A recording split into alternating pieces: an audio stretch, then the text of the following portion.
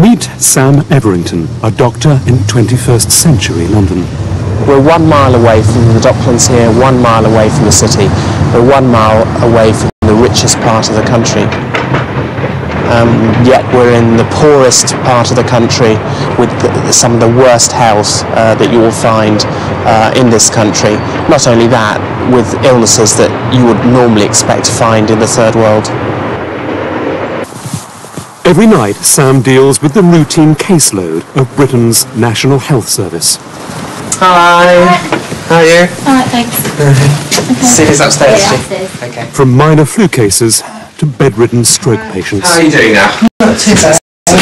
Yeah. Did you try the diazepam? Yeah, but the other painkiller is better. Right. But with this stronger tablet, Yeah. I feel more mobile.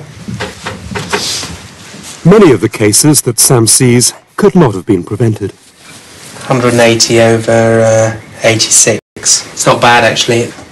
But that's not always the case. So how many people sleep in this room? Five. Five. Five of us living on this room in here. And there's 3 in one of the beds. Three of us. Three of us with this one Maru face here. Right. This is dampness, this place on this side of the wall. That side of the wall is wall and it's very bad. You know? Sam also has to cope with illness caused by poor housing and by poverty. And how many people live here now? Well, we got 10 people. 10. How many of your children have got asthma and eczema? I got 3 of the children got asthma, 2 of the children got eczema. Yeah. And how are they doing in terms of their weight and height? Razia is getting very thin, you know, and she's not growing up, in my opinion. Yeah. My wife got diabetic, she got ricket, and she got depression as well. Well, it's very bad health problems in this area. We have increasing number of people with TB. A lot of the children are malnourished. Many of them suffer from anemia. It's the sort of health problems that you would expect normally to find in the third world. When I was at medical school, we never thought we'd see TB. Now it's a normal part of our healthcare. Sam's clinic in London's East End reflects his view that tackling health must mean tackling poverty and helping people with their everyday lives. Medicine, he believes, isn't just about the prescription pad. It can also mean helping people back into work. The clinic even includes a gallery for local artists. Sam's not just a doctor. He's a man who's helping to give confidence back to a depressed community. With children of his own, Sam has little time to spare. Yet he's also one of the top advisors to Britain's National Health Service and a leading authority on health and the community. So who better than Dr. Everington to report for life on a country where poverty is the most lethal killer of all? We invited Sam to travel to Dhaka city, the capital of Bangladesh. 4 out of 10 of his patients are of Bangladeshi parentage. Yet this was his first visit. Amazing. It's incredible. So many people on the streets. It's very colourful though. But Sam has come to a country whose gross domestic product is just 1/70th of Britain's. A country which the United Nations ranks as one of the 24 least developed in the world. I just hadn't realised it was this poor. A very few Bangladeshis do have a token stake in the global economy. But this is still a land of more beggars than businessmen. There has been progress. In just 25 years, life expectancy for children has risen from 44 to 58 years. But despite their resilience, people in Bangladesh are almost 4 times as likely to die before they're 60 as in Great Britain. The 2 countries where I spent my childhood, namely Bangladesh and India, and both of these, it's true that in many ways people do live much longer and the diseases are less common. The average Indian lives today 15 years longer than the average British did in 1900, though the income level is still lower than Britain in 1900. So I think there are differences, and yet it is scandalous that curable diseases could batter the lives of so many people in Bangladesh and India. The Buriganga River runs through the heart of Dhaka. Half the population have no access to proper sanitation. So Bangladesh's ubiquitous waterways can be lethal carriers of disease. It's incredible just to see children washing in the river like this. No doubt, most of the sewage goes into this river, and just down the river too, other people are washing too with buckets which they're putting into the water. To see a young kid like this just jumping into the water and washing is it's really frightening. And the frightening consequences Sam found in the Dhaka Shishu Children's Hospital, funded mainly by the government, and in a country which spends scarcely over 1% of its GDP on health, always short of funds. But Sam, this is the observation unit. Yeah. Some patients we cannot put them straight away into the world because we have a limitation of seat, restriction of seats. This is where children come if they're lucky. Children with infections caused by poor sanitation and by poverty. Bashir is unconscious from meningitis. His mother, Aisha, brought him here from a local hospital 120 kilometers away. Taslina's child is severely malnourished. Ever since she was born, my daughter's arms and legs have been very flabby and soft. She can't sit, so we have given her many medications. But it didn't work, so we brought her to the children's hospital all the way from Rampur. That's a journey of some 400 kilometers. Taslina's daughter should survive, but about 1 in 12 children in Bangladesh die soon after birth. Half as many as 30 years ago, but still over 10 times as many as in Britain.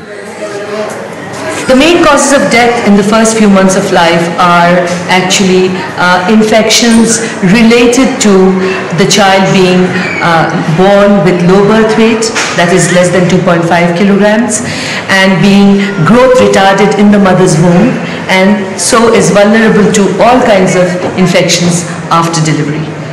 So easily the largest cause is neonatal and infant infections.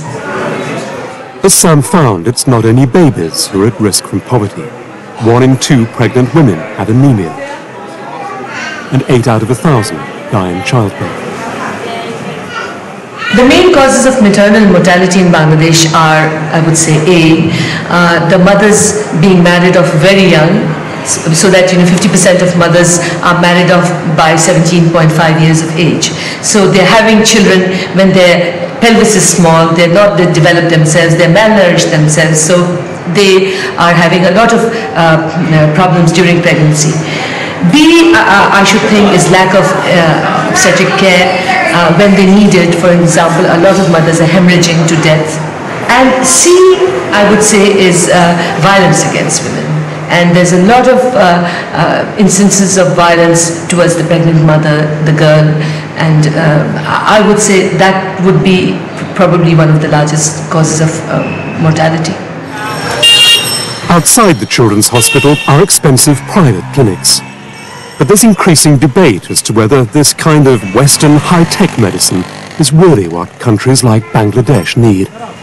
If you look at spending on health across the developing world, there'll be varying amounts. And people often say, this country needs to spend more on health. But you have to say, who's getting what out of the existing health spend? And you very frequently find that the overwhelming bulk of the money is going on very flash, quality, modern hospitals in the capital. And of course the elite use those hospitals and the state-of-the-art medicine as good as hospitals in any part of the world. And there is no health care of any kind whatsoever for the rural poor. Now, of course, we all want everyone to have everything, but surely the first priority is the basics of health care for everyone in the country. And in most developing countries, that's not the case. We have got a situation where practically all of the training of the health leadership in many of the developing countries has come from either directly from Western institutions or indirectly from the same Western institutions. And they have moved away from the kind of medicine that is needed for the majority of the problems of the developing countries to the kind of medicine that is needed for the developed countries. The Agargaon slum in Dhaka, conditions that breed diseases that can be cured if the right medicine is available. Before Sam leaves for the countryside, time to reflect on health in the city. I'm right in the middle of Dhaka now. I've been really shocked by the poverty and the enormous amount of illness, particularly in young children. We've just spent a day in 2 hospitals and seen children with infections here that are deadly, but back in the West would be treated very easily with a simple antibiotic. Half an hour from Dhaka, the village of Charigram Tama. The countryside of Bangladesh may look picturesque, but there's poverty here too. This morning, a rare visit by a doctor from the city. Dr. Everington is visiting from London. He's come to see Sabeda Begum, who's just had twins. In Britain, she'd have had specialist care in hospital. Luckily, with help from the local nurse, her children are fine, so far. Yeah, what sort of immunisation does the children have? Sam's told that Sabeda's children will be immunised. With help from foreign donors, Bangladesh is now able to immunise 6 out of 10 children with the latest vaccines. But that still leaves hundreds of thousands unprotected from common diseases. These are diseases, vaccine preventable, that take hundreds of thousands or perhaps millions of lives in the developing countries. But those countries have been too poor even to take up these new vaccines. And so you have people dying absolutely clearly because of their utter impoverishment. Next stop, the Ganeshasthaya Kendra People's Health Centre. Dr. Zafrullah Chowdhury's patients are local villagers who haven't been able to safeguard themselves from disease or who couldn't afford the most basic drugs.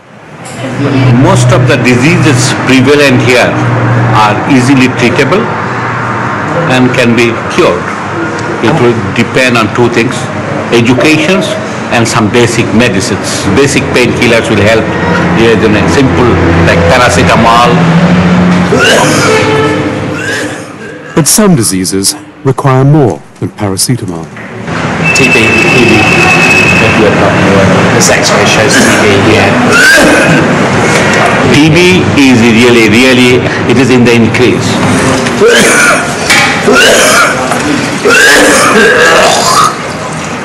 As still TB treatment is minimum 6 months. TB medicine is so costly, it costs really, for 1 week's treatment, it costs 2 days' wage. Still, over 60,000 Bangladeshis die of the disease unnecessarily every year. Tuberculosis can be used in many ways as an indicator of the performance of a public healthcare system. Tuberculosis sufferers are generally the poorest people in society and are unable to pay for therapy in many instances. In addition, you need to provide tuberculosis therapy for a minimum of 6 months, and the doses must be directly observed by a health worker or by a physician or a nurse. And in order to get a system like that together, one needs to have a strong commitment to public health for the entire population, including poor people. So what's happened is, as countries like Bangladesh and certainly in Latin America have attempted to pay back external debt, one of the things that have had to be sacrificed is a kind of public health care infrastructure that would lead to high-quality treatment for diseases like tuberculosis. To buy health care, people here have sold their cows, tin roof, and become poorer. Almost they started selling their blood. You're saying people actually who are ill sell their blood in order to pay for their health care? Exactly, that's what I'm saying. And how much do they get for their blood then? About £1, about £1 sterling for once you've been bleeding, really good. And it is almost 2 days' wage 2 days wage. And how much health care do they get for that money then? I would say really completely wasteful. Most of the time it's wasteful. It's a wrong health care. That is the most sad part of the story. You have even given your soldier other assets, including the blood, then you are not getting the right health care. Poor people are generally not very healthy. And if you are not healthy, you cannot work well. And you also spend money trying to get healthy. So the little money that you have, you want to spend in trying to get healthy. You go trying to get healthy and you are not on your farm, you are not going fishing, and you are not producing anything. And this can be looked at the national level too. A healthy population is a much more useful tool for development activities than an unhealthy one. With patients even selling their own blood, Dr. Chowdhury wants to show Sam how he's helping. We are trying to create jobs for the really rural women. We train women in variety of things. If the problem is poverty, the remedy may be jobs. Jobs the global economy does not provide. We are not that excited about the global market. We think our people are too poor to take the benefit. So Dr. Chowdhury is doing what Sam is doing in London. He's turned part of his clinic into a workshop. These women aren't nurses, but local villagers. Their masks protecting them from glass fibre they use to manufacture chairs. These for a local football stadium. The whole question is, are we going to allow the poor people to have entry into opportunity? That is the main thing. So that's what we do here. From my salary, I look after my mother and 2 children. My husband is not a good man. He doesn't pay anything for us. The money I am earning, I am spending on my children's school fees, books, clothes, and so on. Why as a doctor are you creating all these job opportunities? Simply doling out medicine doesn't create health. Employment has got a tremendous effect on the healthcare. So employment really leads to good housing, good sanitation, and good health. And that's why really we are creating more and more jobs at the rural level and a better family life. Back downriver, Sam returns to the capital. Here in Dhaka, just as in the countryside, poor people desperately need work so they can afford modern medicine. But as Sam's about to be reminded, being healthy in the third world isn't just a matter of combating disease. At the Diarrheal Disease Research Centre, American doctor George Fuchs works on the cutting edge of cholera research, but spends much of his time looking after children who are not diseased, but malnourished. So this is our nutritional rehabilitation unit. As I mentioned to you earlier, about 2/3 of our patients that come here each year are children, and 80% of them have malnutrition. But I think you can see how skinny this little, wasted. See these little thin little arms. How old is this little? 18 months. 18 months. So I mean that's the size of what? About a 6-month-old infant? 8 months. Who's 18-month-old. This child's earlier in the rehabilitation phase. I want you to compare that to this child that we just saw that was 18 months. Now, no doubt it's still malnourished, but you see how this one is brighter-eyed, is more interactive with the environment. And you know, as a mother, also smart. which one are you going to, as a mother, respond to? You respond to the one that's interactive, right? In terms of wanting to provide more input and care. This clinic is also a canteen. Teaching mothers to prepare the right food is a crucial part of the treatment Dr. Fuchs prescribes. Most nutritional rehabilitation units are using formulas, commercial formulas, which are very expensive. This is very inexpensive. This is khichdi, a diet that was developed here that's fairly nutritionally balanced, and it's inexpensive. It's using locally available foods. So we teach the mothers how to prepare this, and we have a demonstration kitchen out in the back. And they learn how to prepare this so that when they go home, they can feed the children themselves, prepare this.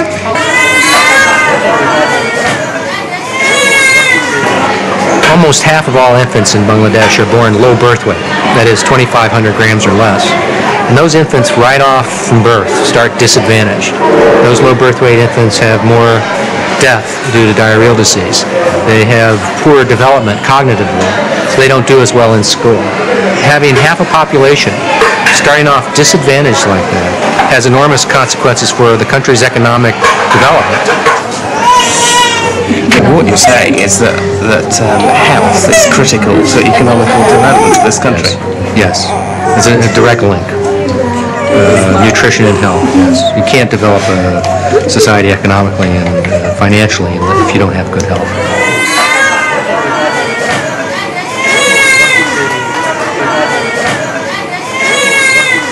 $1.3 billion people live on less than $1 a day.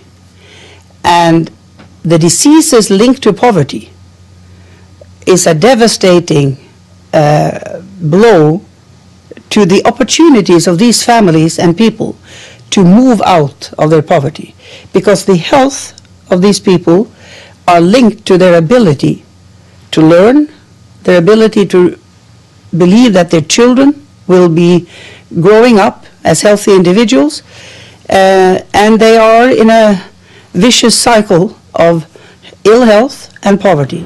Assalamu alaikum. Welcome to News at 10. Hearty and red carpet warm welcome awaits the US President William J. Clinton. It is the first... As Sam prepared to leave, Bangladesh prepared to welcome another guest. It was to be a warm welcome for Bill Clinton, even though the US, like many other Western countries, has cut its foreign aid budget to developing nations. This is a country, the United States, for example, where since the beginning of 1996, the gains on the stock market are $8 trillion. Would it be so much to take 1% of that, maybe $80 billion, to put to use for poor people all over the world? You could get everybody vaccinated with all of these new vaccines, no problem. You could use that money to develop the new vaccines for malaria, for tuberculosis. I'm talking about 1% of the capital gains of the last 4 years in the United States. But it hasn't even reached the political radar screen.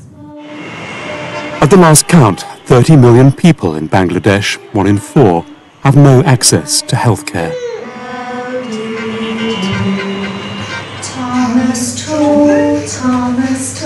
When I came back into my clinic, the first thought to me was how lucky we are to have the National Health Service. Rebecca Small, where are you? I work in the most deprived area of Great Britain with enormous poverty and deprivation, but it's nothing compared to what I've seen in Bangladesh. How do you feel about that? I feel quite uncomfortable, actually, in a funny way. I feel quite uncomfortable because we just don't know what true poverty is.